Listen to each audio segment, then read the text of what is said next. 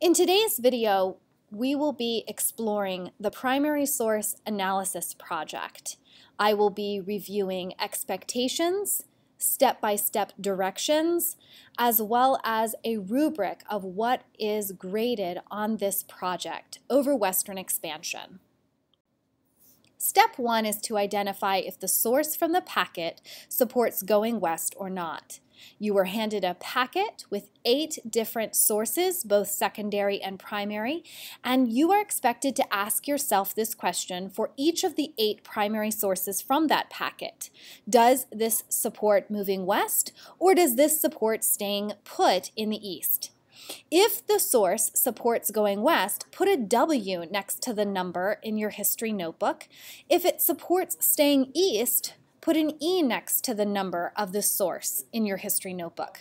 Keep in mind that the packet is a class set and should not be written on.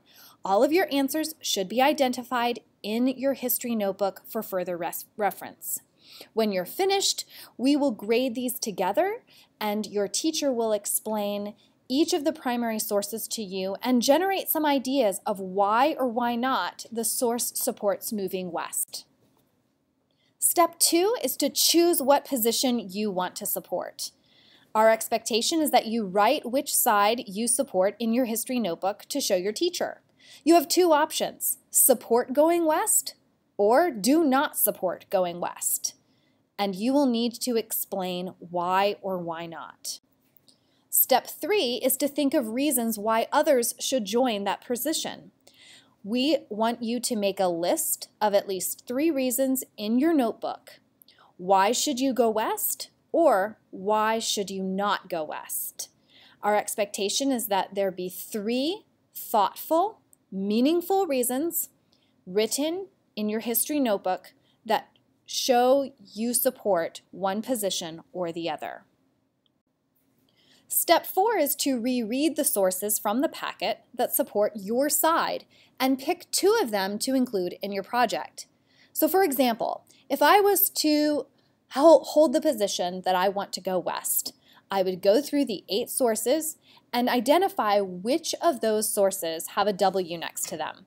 Those are sources that I should choose for my project and include somehow to prove that others should move west too. For each of the sources that I choose, and I have to pick at least 2 of them, I am going to write in my history notebook how that source supports my position. And I'm going to add those reasons to my list unless they already match. So for example, if I picked source 1, I'm going to write source 1 and call it what it's called, and then I'm going to ask myself, how does source 1 show that people should move west? And I will write my response underneath where I have identified source 1. Now you're going to have a teacher check in. So after you have done steps 2 through 4, you will check in with your teacher. You need to show your teacher the following written in your history notebook. 1, what position you chose. 2, your reasons for choosing that position. 3, 2 or more primary or secondary sources you chose from the packet to include in your project. And number 4, you need to show how each of the sources from the packet that you chose supports your position. And this needs to be in writing. When you show that to your teacher will be grading it, an S for satisfactory or a U for unsatisfactory. He or she is also going to be looking to see, did you try your best? Now, if you are unsatisfactory, we are going to have you go back and rework or redo one of these steps so that you can be successful with the remainder of your project. Step number 5 is to either write the letter, a poem or a song, draw a cartoon or comic strip, or design a brochure or advertisement poster that shows the position that you chose, the reasons why, and includes 2 primary sources interpreted correctly and explained of how they support your position. So, we want to caution you. If you did a cartoon or a song last time and you did poorly on the project, We caution you to choose a different one this time, because maybe a letter or a brochure might be a better fit for you. If you are doing a comic strip or advertisement, ask yourself this important question. How will you show your reasons and which sources you used in your picture? For some of you last time, these ideas were missing from the cartoon or comic strip that you drew. You have to show in your comic strip, through captions, thought bubbles or speech bubbles, or in some other way, the following information. 1, your sources. 2, your reasons. 3, how your sources support your position. And 4, facts or information to prove to me that you know what is going on in history during this time period. Keep in mind, this project is in place of your test. So we want to be able to identify from the project what you've learned from the unit. Do not waste your time. We caution you not to make a rough draft. You've already done all the planning and thinking in your history notebook. Remember what you had done to show your teacher for the check-in?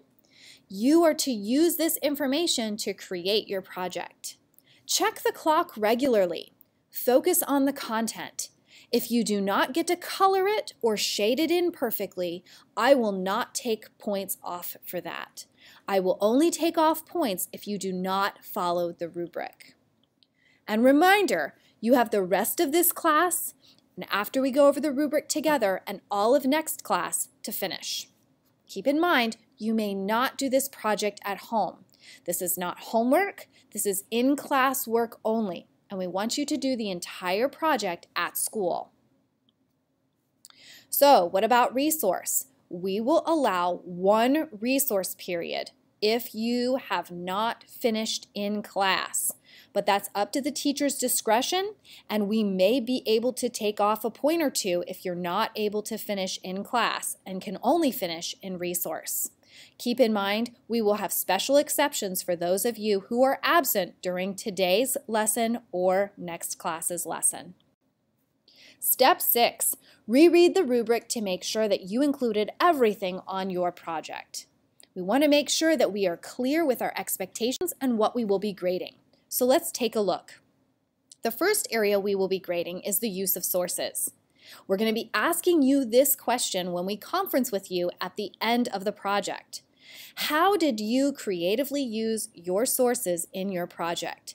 You need to be able to show us and respond to this question. If you're performing, then you will have used 2 or more sources from the packet to support your point of view and reference them correctly. If you're progressing or below, you may not have used all your sources, or perhaps they don't support your point of view. Now remember, how do you cite your sources? The right way for this particular source is to actually write what it is, a poster advertising land for sale. The wrong way is to write source 1. Do not write source 1 on your project. Call it by its name, what it is. The second part that we're going to be grading are the explanations of how your source supports your point of view.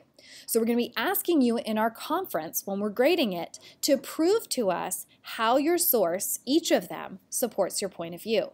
If you're performing, then you explained how each source supported your point of view with an explanation, with a correct interpretation and analysis of the source that is clear, accurate, and makes sense. We're looking to what you're thinking. We want to know what you're thinking, so you need to be able to prove that to us. If you're just progressing, then maybe you explained some of how your source supports your point of view, or maybe one of them did, but you did not interpret it accurately, or you did not use your project to explain your source. The next part that we will be grading is your ability to evaluate, illustrate, or describe issues. So we're going to be asking you this question in our conference. What details and historical references did you use to prove your side? So if you are choosing the side to go west, you need to provide details and historical references that support and prove your side. If you're in the performing category, your ideas are organized and expressed clearly, and there are multiple, that means many, details and historic references. You need to be able to show through details, references, and meaningful facts that you know about this time period in history. This is very important because this project is in place of your test.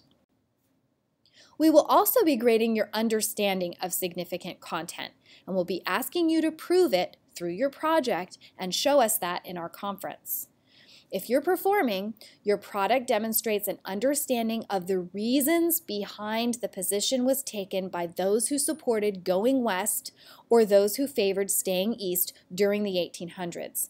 We want to know that you can put yourself in place of someone living in the 1800s and show from their perspective your point of view, whether they should move east, or they should move west or stay east. Remember, you need to include those reasons on your project and be able to show us. We want to encourage you to use your history notebook. This is an open book project, so use your notes from our homework videos and our class activities. Remember the document analysis chart. This will also be very helpful to you.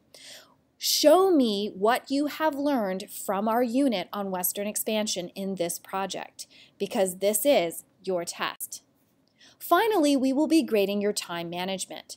What were the ways that you stayed on task, did the most important parts of your project first, and dealt with distractions? If you are performing, you used your time wisely and completed the writing, thinking, and researching part of your project before you decorated and added color and pictures. Remember, I am not grading how pretty your project looks. I am grading the content, what you thought, what you said. I am grading your thinking through this project. So let's get started. Step 1 was to identify if the source supports going west or not. If we did that in class and we've graded it, then you are finished with step 1 and you can move on to step 2. Choose what position you want to support. Step 3, think of reasons why others should join that position. Step 4, reread the sources from the packet that support your side and pick 2 of them to include in your project. Just a reminder, after you are done step 4, you must have a teacher check-in so that we can guide you and also keep you on task for the next section. Here is your last slide. Where are you now in the process? So steps 1 through 7 are included here. Figure out where you are and get to work.